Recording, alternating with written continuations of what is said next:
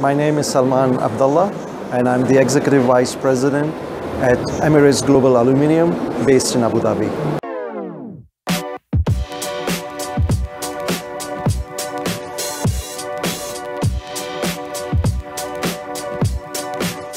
What is EGA all about? Emirates Global has its roots in Dubai, which started production in 1979. And since then, it has been continuously growing and improving. We produce primary aluminium. So some people get mixed up with remelt products. No, we make primary aluminium. So right from the mine to the metal. And at all stages, we are very specific in developing our people, developing all the technologies that we utilize, and specifically the smelting technology.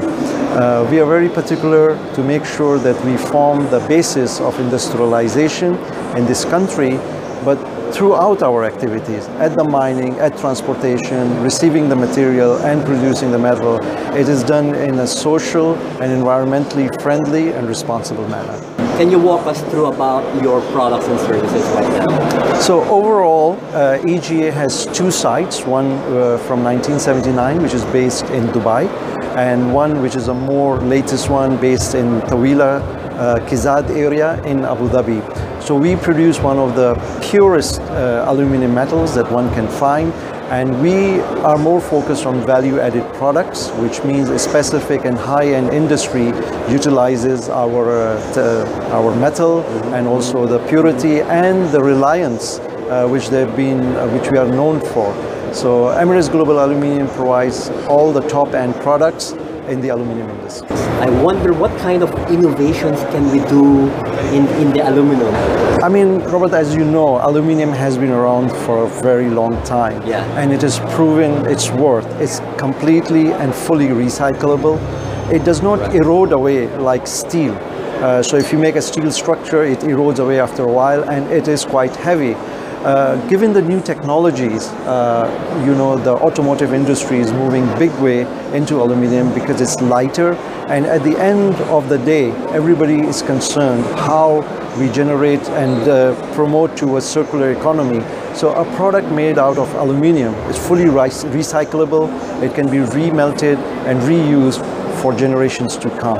And that is the key point which gets me excited working in an aluminum industry. Give us a little bit about what transpired in your talk earlier. So this is a very important question. I mean, over the years, all aluminum industries have been developing their technology, being more and more efficient. We ourselves are one of the top technology providers. We have a full in-house team which continuously develop the technology. That makes sure that the amount of energy utilized, so we can do more with less. So once upon a time, 14 kilowatts per ton was a norm. Today we are moving to much lower numbers, so we are using much less energy to produce the same amount of metal.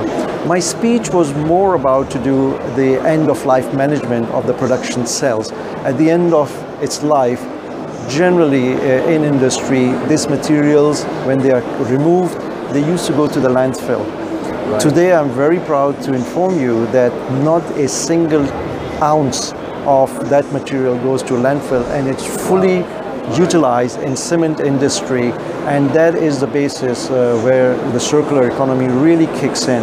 And we have received recognition from the ministry, who came to our plant and recognized us and all the partners which have been helping us, because we cannot do it alone. Yeah. We need our partners, we need the municipalities, we need the regulators to come challenge us, question us, and then it's our job to satisfy them and make sure that this circular economy keeps moving. Fantastic news for the environment, for the community. Let's talk about efficiency about EGA. What are the efficiencies that you are pioneering? So there are two parts in the production of aluminum. It's a very energy intensive business. So we always go to the best technology provider for the generation of electricity. However, on the other side is the demand management. So as I mentioned earlier, once upon a time it used to be 13 point something kilowatt for 1 kilogram of aluminum.